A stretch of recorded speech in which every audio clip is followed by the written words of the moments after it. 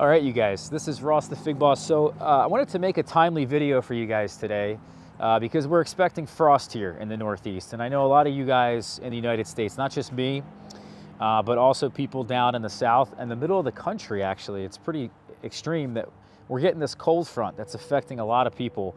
And so I'm right on the edge of it. In fact, I'm not even gonna see temperatures below 32. But the chance of frost is still relatively high. And so you don't even need actually a temperature below 32 to see a frost. And so it's important to think about this. I know a lot of you guys are a little bit worried, and I'm trying to make this video to kind of calm everybody down, to just say, hey, you know, this is not really a big deal. I know that some of you guys are worried about the health of your trees, so we're gonna cover that. If there's gonna be any damage or any things of that nature. And then we're also going to talk about, what if you have like a lot of fruit still on your trees and you wanted to ripen them? What is some of the things you should do?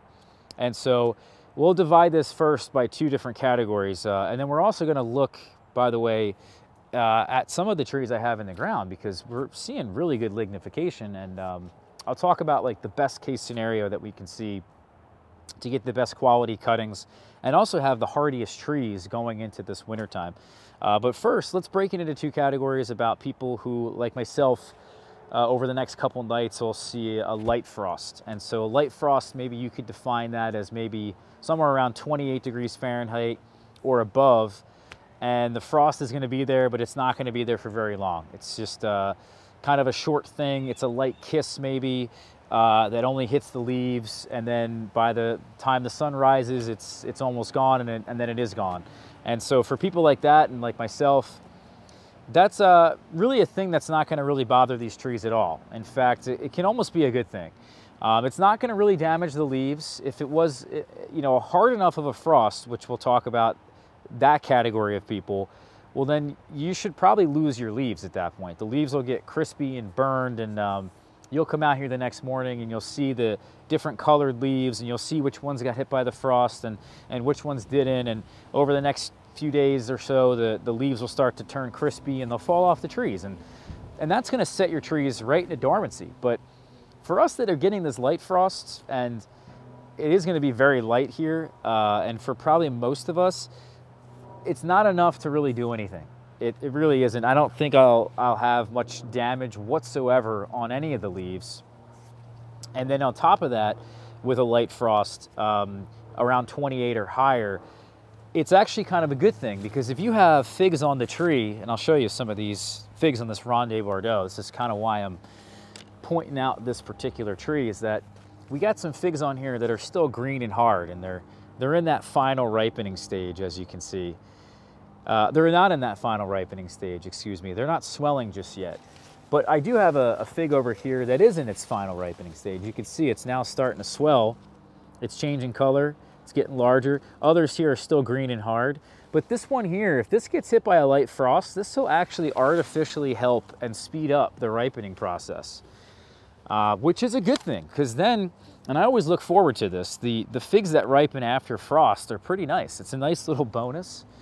And every time a light frost like that, or even a hard frost comes in, those figs that are swelling in that final ripening stage, they get to be some nice figs. And it's like a nice little added bonus at the end of the year. So I actually look forward to that as squeezing in all the last little fruits I can. So if you had a tree, let's say, that you wanted to get fruit from, but it was swelling like that, you don't really have to worry about it. In fact, the frost is only going to help.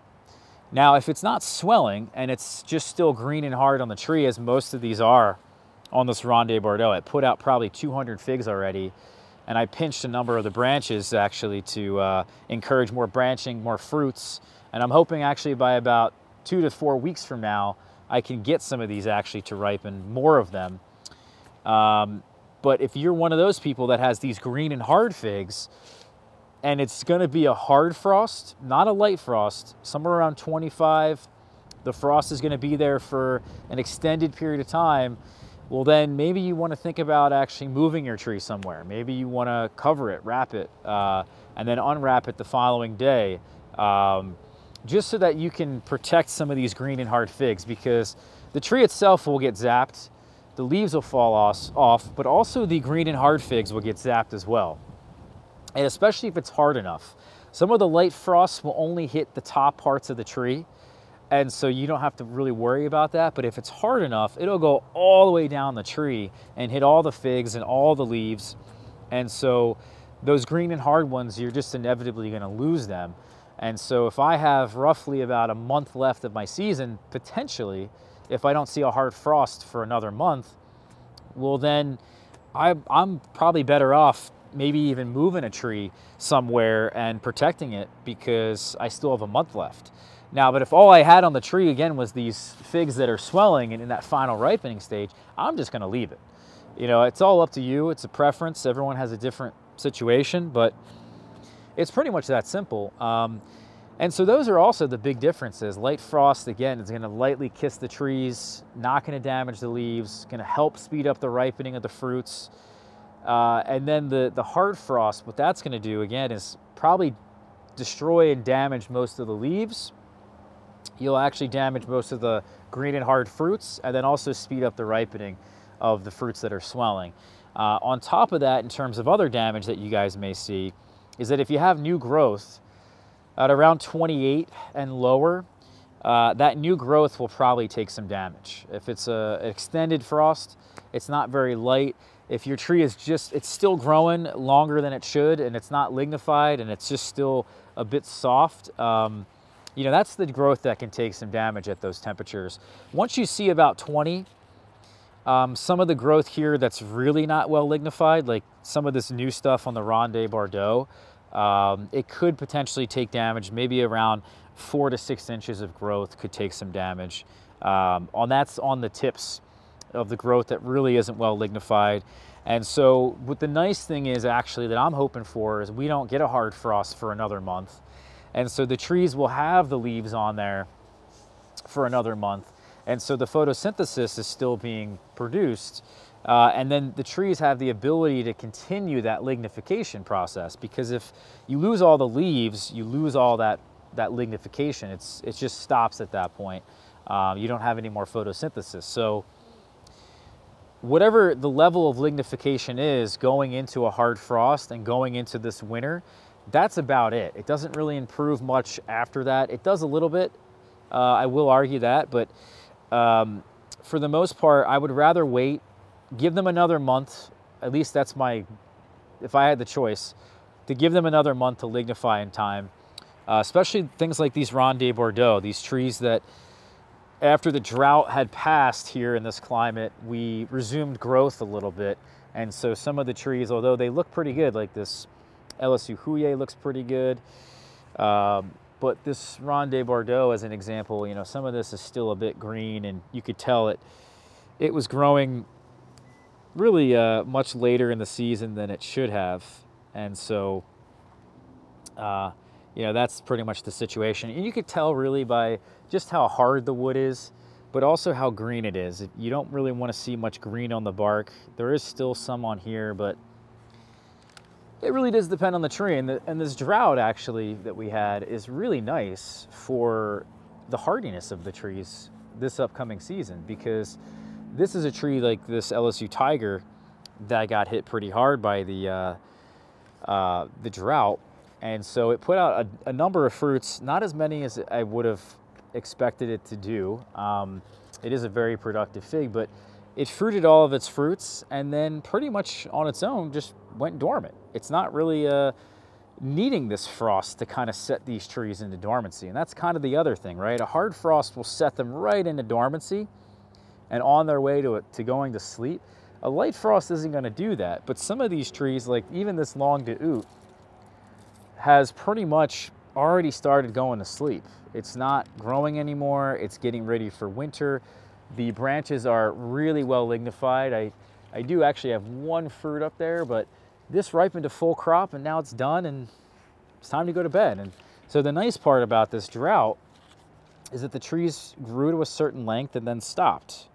And so now the growth here is extremely well lignified, very brown, very hard. And so I actually, for most of us, are going to have a better ability to withstand something like a hard frost and a better ability to withstand even the entirety of the winter. we're going to have much hardier trees this year.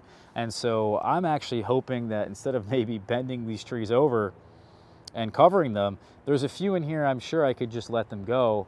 I don't have to protect them. Probably the same thing with Stallion and Long de Oot and Azores Dark. Maybe even this Campaneri looks pretty decent. Anything that really survived that didn't grow like crazy this winter or this year, maybe I could get away with this Nerino, the same thing. And so that's, you know, that's kind of most of the things there that we have to worry about. It's all in a way kind of good. We're just getting through the motions of what normally happens every year. And so I thank you guys for watching this one. I hope you enjoyed it. Hope you gonna have a good fall here, and your season doesn't end so abruptly. The worst thing that could happen is if we get a really hard freeze very quickly. And so that would be like a temperature of 20 degrees very soon. We need to have a little bit of a slower progression. Let's see 25 of a hard frost, then let's see 20, then let's see 15. When we go from you know, 25 or 32 degrees all the way down to 15, that's disaster. So we'll be all right. I'm sure a lot of us will be fine throughout all this. And so, yeah, guys, I appreciate it. Hit that subscribe button. Check out the blog, figboss.com. We'll see you for the next one, all right? Take care.